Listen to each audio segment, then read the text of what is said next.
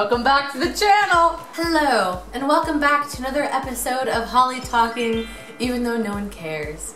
I'm your host, Holly Hickman.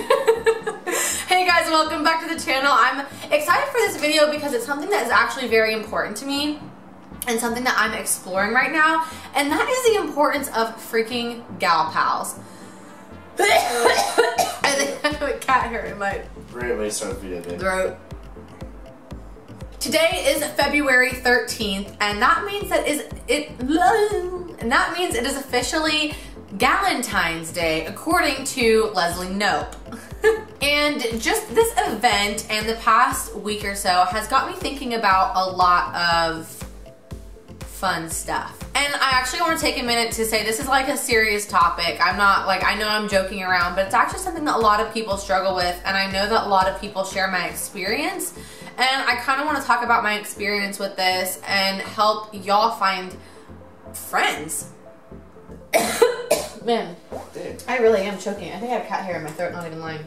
My entire childhood, and up until I graduated high school, I was a dancer, and I was in the dance studio literally almost every single day of the week.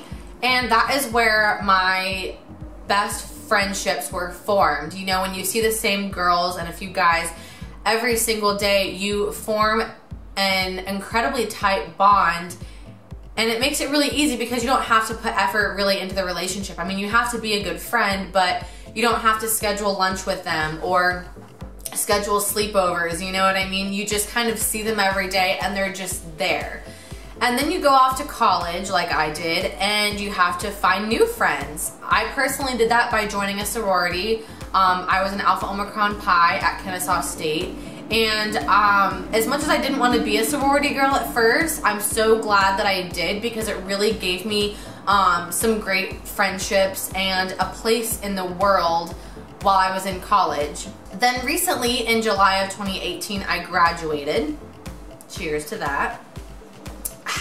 And I found myself again kind of searching for new friends.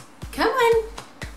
Come on, I know you want to. Max cannot stay out of a human's lap for more than 10 minutes, I swear. So anyways, I graduated college and I got myself a big girl job. And then 6 months later, I quit that same big girl job, even though it was such a blessing in my life. And I'm only a few days into the whole working from home thing, but I've decided to really focus on making new friendships and spending time with gal pals a priority in my life. And I've already felt the impact of it already. I don't know how I was going to finish that sentence, but that's how I ended it. Okay. For some girls, friendships are one of those things that come really easily. For me, I'm not one of those people. So like my absolute best friend in the world, love you babe, we were best friends all throughout growing up, and then when I left for college a year before she's not a whore. I left for college a year before her, and the very next year she left for Syracuse. And if you don't know, I live in Atlanta, Georgia, and Syracuse is at like the top of America in New York. Like literally, I think it takes her 45 minutes to get to Canada or something like that. So we are far apart, and tickets to Syracuse and tickets back home to Atlanta aren't cheap. So it's not like, you know, I could just go see her, you know, for a weekend once a month or every other month or even sometimes once a year, because it's such a like not intense, but it's such like a what's the word, financial commitment to do something like that. You know, you spend probably upwards of $1,000 to complete a trip like that, even if it's only for a few days.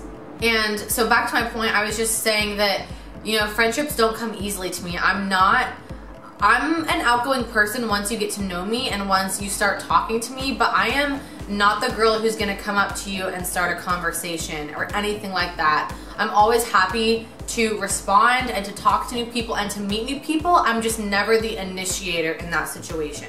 And so that became a struggle for me, especially after graduating and moving to my own apartment and all that sort of stuff. I found this lack of girl time in my life. And the only really, I guess you could say, consistent girl time I had was with my friend Charlotte. She lives in Alabama actually, but she's home a lot more often than a lot of my other friends who have moved out of state. So I probably see her now about once a month at least, I would say. I just don't think that's enough. I think it's really important to make time for girl time, like at least once a week. So I set myself on a mission and I scheduled tons of girl time, and I promised myself I was going to keep scheduling girl time. So yesterday, if you watched my vlog, I had lunch with my friend Katie. Today I'm doing a Valentine's Day dinner with my friend Sophie. Tomorrow I'm going on a date with Brendan because it's Valentine's Day. I haven't made plans Friday, but next Tuesday I'm going out with an old friend from high school. And funny story about that is she just messaged me and was like, hey, I really think we could be friends.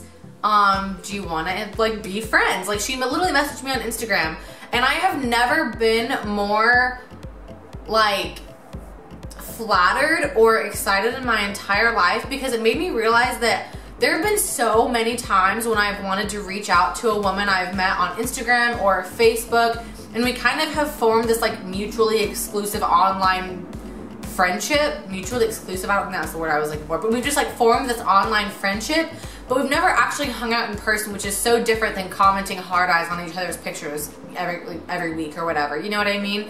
So I don't even know the point of this video, but I just wanted to come on here to say that it is so important to spend time with girls. And you may have an amazing relationship. I do. I'm so happy. But it's... Love you. Love you too. But it's just not ever the same as spending time with girls. And as women, we need that time to vent and to talk about, you know, just girly things, and just to get things off our mind, and just to have that great time for female interaction.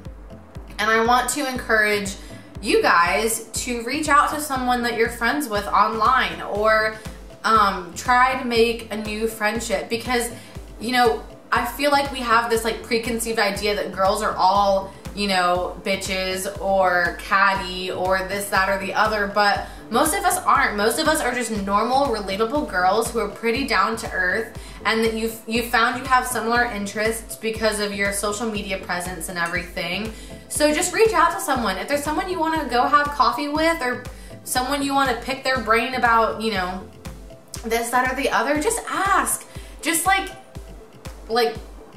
this is kind of this is kind of the opposite of what I'm saying. Is I'm just saying, like, grow some balls and do it, because chances are that they're not going to be like, oh my god, she wants to have coffee with me, what a fangirl. No, she's literally going to be like, I would love that, let's please do that, blah blah blah blah blah. Trust me, I know from experience. Alright, good talk. I don't even know what I'm trying to say in this video. I guess I'm just trying to say that I've found that it's really important to spend time with girls, and that we need to be not so afraid of reaching out to each other and forming new friendships and making new friends. I think it's a really important thing to do, and I really hope this video gives you the courage to just go talk to someone and just to ask for a friend. If you want to be my friend, DM me, because I will be your friend, faux show. We can go grab coffee or go shopping and spend way too much money together. Only girls though. Anyways, that's really all I have to say for this video, even though it was super rambly. I feel like I want to do more of these videos where I just sit down and talk to y'all about something that's on my mind, because it feels very cathartic to me, even though all I see is a camera. I feel like I need a good name. If you see a cool title, that's because I came up with a name for these new rambly videos that I'm going to try and do more often. So I hope you guys enjoyed this video. If you did, please give it a thumbs up and share it with someone who needs to hear it, because I know that 6 months ago I could have really used a video like this to just push me to step out of my comfort zone and make a new friend. So share it with someone that you think could use it. Give me a little likey down there, and also subscribe by hitting that red button to join the little family that I have here, that tiny little family. And also leave a comment down below if you have any tips or suggestions for anyone else trying to make friends after college. I will also leave some socials in the links description bar below, whatever it's called. Holy crap, this is a rambly video. This is why you should not drink coffee at 2 o'clock in the afternoon. And yes, follow the socials down below, and I will see you in the next one. Cheers. Why?